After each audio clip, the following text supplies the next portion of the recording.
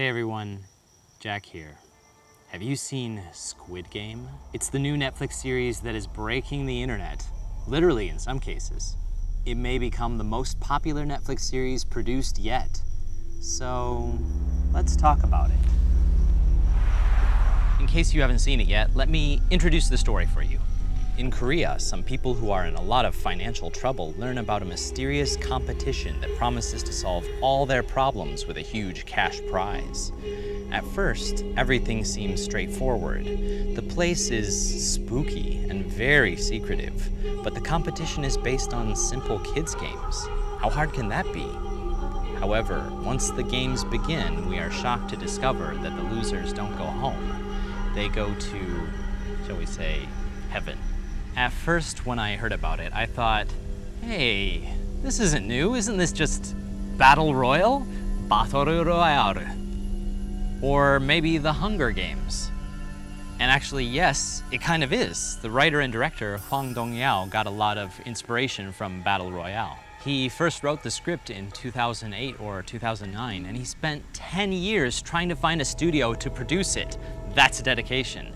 It's lucky that Netflix just recently decided to invest $500 million in Korean entertainment. So why has Squid Game become so popular?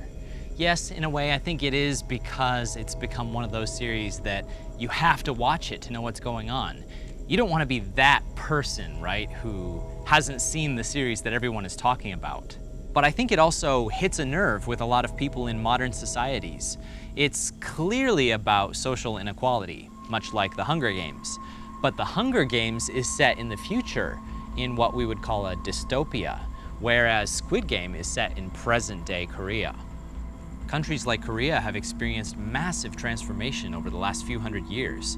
As Western countries started spreading their influence more and more, the financial opportunities were clear. The West was hungry for trade with Asia, and they were more than happy to bring over their industrial technologies. And then, of course, there was the impact of international war, which tells countries we can't just keep to ourselves. We have to interact with the wider world. Korea, of course, went through further war and division. South Korea has recovered in a remarkable way since then. However, recently, South Korea has been facing some of the negative side effects that go along with a modern, westernized society. And this is where we arrive at Squid Game. According to the director, Mr. Hwang, Korea is suffering under capitalism right now. Capitalism is also what we call the free market. Anyone is welcome to enter the market and compete.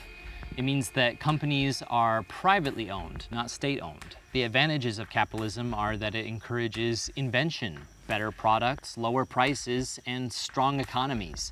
The main disadvantage to capitalism is that it measures success by profitability. At its worst, capitalism is basically a kind of battle royale.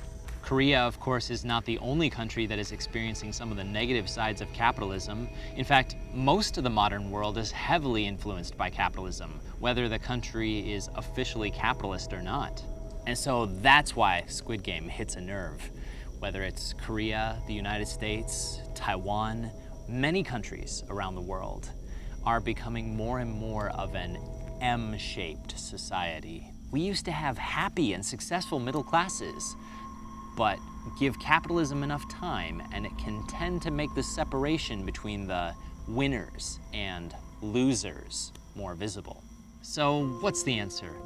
Well, maybe Squid Game's main character, Song Gi-hun, can give us some hints. Gi-hun is lucky, and he's definitely not perfect, but at least he has a heart. Some people say that the answer to capitalism is compassionate capitalism.